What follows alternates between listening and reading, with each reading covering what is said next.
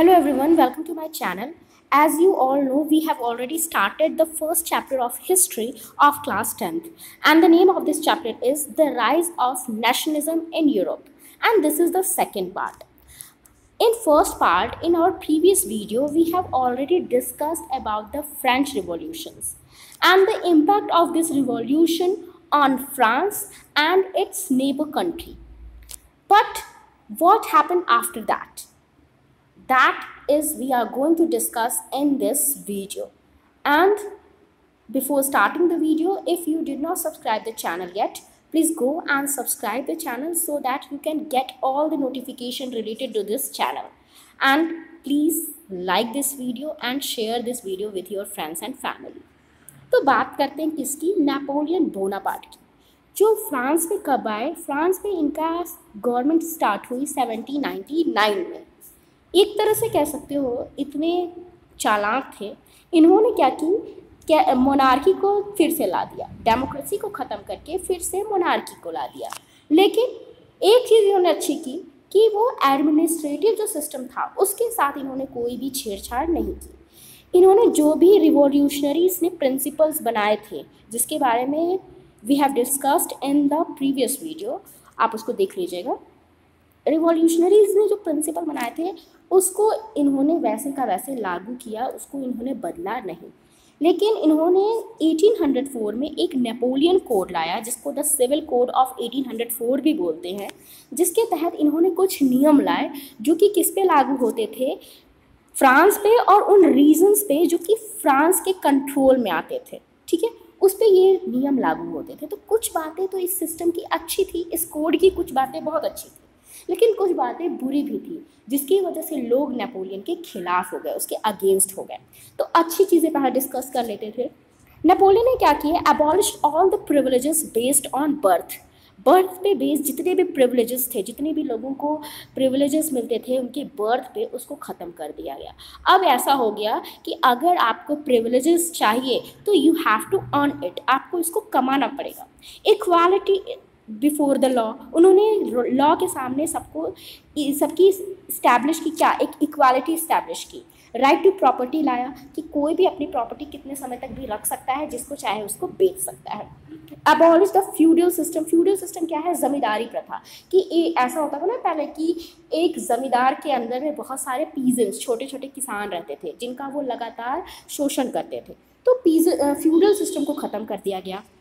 Peasants को serfdom से free कर दिया गया। सर्फडम होती है दास प्रथा, कि क्या करते थे? सर्फ बना के रखते थे जमींदार लोग, किसको? पीजेंट्स को। तो वो भी ख़त्म कर दिया गया। मैनोरियल ड्यूज़। मैनोरियल ड्यूज़ क्या है? जो पीजेंट्स होते थे वो खेती करते थे किसी ज़मीन पे, तो उनको उस ज़मीन के मालिक को कुछ टैक्स देना पड़ता था। तो उस टैक्स को भरते भरते ही उनकी सारी ज़िंदगी निकल जाती थी। तो ये भी नेपोलियन ने ख़त्म कर दिया था। और उसने क्या किया?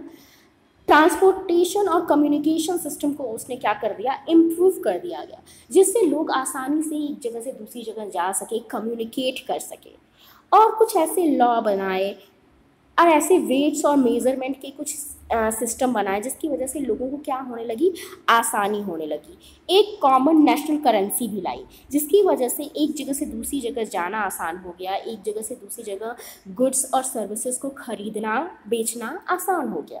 तो ये सारी चीज़ें तो नेपोलियन ने अच्छी की थी। अब बुरी चीज़ें क्या थी? जिसकी वजह से क्या हुआ? जो भी एक तरह से लोगों में क्या थी, खुशी थी, वो सारी दुश्मनी में बदल गई। लोग दुश्मन हो गए नेपोलियन की। वैसा क्या था? कुछ बाद लोगों को ये समझ में आने लगा कि उनको एडमिनिस्ट्रेटिव पावर्स तो दे दी गई हैं, लेकिन उनसे उनकी पॉलिटिकल फ्रीडम छीन ली गई है। अब क्या हुआ था? नेपोलियन ने जो ड्रॉबैक्स थे नेपोलियन के कोड के, वो क्या क्या थे? पहला तो इंक्रीज टैक्सेशन। उसने टैक्स को क्या कर दिया था? बहुत ज़्यादा बढ़ा दिया था। अब कैसे कोई टैक्स देगा? तो वो टैक्स क्यों बढ़ाया था उसे? क्योंकि वो अपनी आर्मीज़ को बढ़ा रहा था। उसका मकसद था ना कि वो फ्रांस में क्यों आया था? क्योंकि वो आसपास के जितने भी रीजन्स थे उसमें अपना कब्जा करना चाहता था, अपना राज वो करना चाहता था। तो इसी वजह से वो क्या कर रहा था? अपनी आर्मी को बढ़ा रहा था। और आर्मी को बढ़ाने के लिए उसको किसकी ज़रूरत थी? पैसों की ज़रूरत थी। तो वो पैसे कहाँ से आते थे? टैक्स के थ्रू आते थे। दूसरी चीज़, उसने सेंसरशिप लाई। सेंसरशिप मतलब होता है कि कोई भी चीज़ तब तक छप नहीं सकती, तब तक पब्लिश्ड नहीं हो सकती जब तक नेपोलियन नहीं चाहेगा। ठीक है, नेपोलियन ऐसी कोई भी चीज़ पब्लिश नहीं होने देता था, लोगों को ऐसी कोई चीज़ छापने या पढ़ने नहीं देता था जो कि नेपोलियन के खिलाफ हो। ठीक है, तो ये सारी चीज़ें भी लोगों के लिए क्या थी, थोड़ी सी परेशानी ला रही थी। और वो जिस जिस कंट्री में जाता था वहाँ लोगों को फोर्स करता था फ्रेंच आर्मी में शामिल होने के लिए। तो ये सारे जो थे थोड़े ड्रॉबैक्स थे किसके, नेपोलियन कोड के, जिसकी वजह से नेपोलियन को लोग पसंद करना ख़त्म कर रहे थे, उसके साथ दुश्मनी लोग करने स्टार्ट कर दिए थे।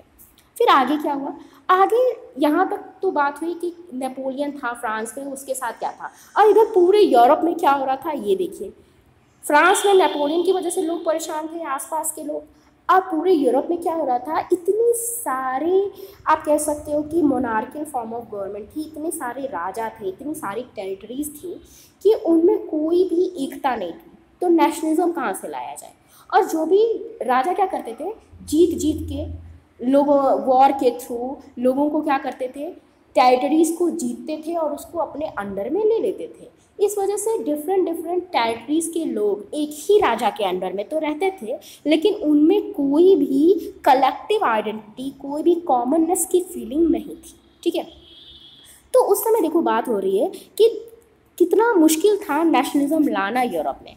ईस्टर्न और सेंट्रल यूरोप में क्या था 18th सेंचुरी में, मिड 18th सेंचुरी में, कि नो नेशन स्टेट, कोई भी नेशन स्टेट वाली फीलिंग नहीं थी। ठीक है, कोई भी कलेक्टिव आइडेंटिटी नहीं थी। कलेक्टिव आइडेंटिटी मतलब कि ये नहीं था कि लोग जैसे हमारे यहाँ है ना कि हम कहीं पे भी रहे, हम अपने आप को इंडियन बोलते हैं, तो वैसा उन लोगों में नहीं था। कोई भी कॉमन कल्चर नहीं था। कॉमन कल्चर कैसे होगा, सब दूसरे स्टेट्स के थे, उनको तो जीत के ज़बरदस्ती लाया गया था ना राजा द्वारा इस स्टेट में, तो कॉमन कल्चर होना तो एकदम नामुमकिन है। लैंग्वेजेस बहुत सारी थी, बहुत सारी लैंग्वेजेस थी, और बहुत सारे एथनिक ग्रुप्स थे। एथनिक ग्रुप्स पता है ना कि जो कास्ट के बेसिस पे आप ग्रुप्स बना लेते हो, अपने कास्ट वालों के साथ मिलके अपना एक अलग ग्रुप बना लेते हो, उसको एथनिक ग्रुप बोलते हैं। तो वो थे, बहुत सारे थे। और इसका एक एग्जाम्पल था हब्सबर्ग एम्पायर। अब हब्सबर्ग एम्पायर में कौन कौन से रीजन आते थे वो देखो। टैरोल आता था, ऑस्ट्रिया, सुडेंटलैंड एंड बोहेमिया। ये 4 रीजन बेसिकली कहाँ पे आते थे, हब्सबर्ग एम्पायर में। इसके अलावा भी और छोटे छोटे रीजन्स थे जो कि आते थे हब्सबर्ग एम्पायर में। और बेसिकली जो ज़्यादातर लैंग्वेज वहाँ पे बोली जाती थी वो थी जर्मन, इटालियन और पोलिश। उसके अलावा बहुत सारे डायलेक्ट्स भी बोले जाते थे, बहुत सारी बोलियाँ भी बोली जाती थी, जिसकी वजह से क्या थी, वहाँ पे एकदम डाइवर्सिटी कुछ ज़्यादा ही थी। अब यहाँ पे इन सब चीज़ों के कारण ये ईजी नहीं था, it was not easy to promote a sense of political unity. अब जब इतने लोग अलग अलग थे तो पॉलिटिकल यूनिटी लाने का कोई वही नहीं हो पा रहा था, ईजी ही नहीं था कि पॉलिटिकल यूनिटी लाई जाए। अब लोगों का जो एकमात्र कह सकते हो कि निष्ठा थी, एलिजेंस थे, एलिजेंस का मतलब होता है निष्ठा, राजभक्ति, वो सिर्फ किसके लिए थी, एम्पायर के लिए थी। बस वो एम्पायर के लिए अपने आप को मानते थे कि हाँ यही है जो हमारा है, बस इसके लिए ही हम समर्पित हैं, और बाकी उस कंट्री के बाकी लोगों से उन लोग का कोई लेना देना नहीं रहता था। तो इतनी सारी डिफ़िकल्टीज़ थी। ऐसी सिचुएशन में कैसे पॉसिबल होगा कि नेशनलिज्म की फीलिंग लाई जाए। ठीक है, देखो हमारे इंडिया में भी ऐसा ही है, बहुत सारी लैंग्वेजेस बोली जाती है, बहुत सारे एथनिक ग्रुप्स हैं, लेकिन फिर भी जब हमारा ये जब हमने नेशनलिज्म के लिए लड़ाई की, जब हमने डेमोक्रेसी के लिए लड़ाई की अंग्रेज़ों के खिलाफ, उसके बाद से हम एक साथ जब मिल के लड़े ना, तो हमारे अंदर नेशनलिज्म की फीलिंग आ गई। वैसे ही आगे चल के यूरोप में भी ऐसा ही होगा, लोगों में नेशनलिज्म आ जाएगा।